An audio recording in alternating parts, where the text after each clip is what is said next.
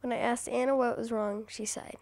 Lily, our house is gone. It burned down. Lily and her family, just like dozens of others, were forced to start over after the Waldo Canyon fire. That's my new hospital bear. But losing everything is especially hard on a 7-year-old little girl. Once everyone was gone, we tried to get familiar with our new house. But, as you probably guessed, it wasn't easy. We were used to our old house. I got mad at the Waldo Canyon fire. Lily is now 9. My family tried to comfort me by saying that the fire probably wouldn't reach our house. But I was still worried. Her dad, Jim, says reading her book for the first time wasn't easy. You keep thinking she's 7 years old, and yet she's able to paint these word pictures and evoke these emotions that are very hard for her dad to read and to feel. Writing about her loss was her way of dealing with it all.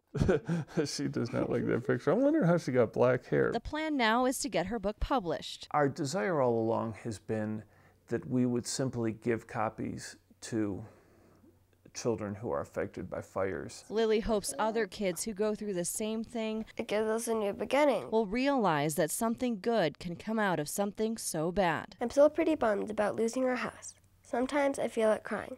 Sometimes. That was my summer.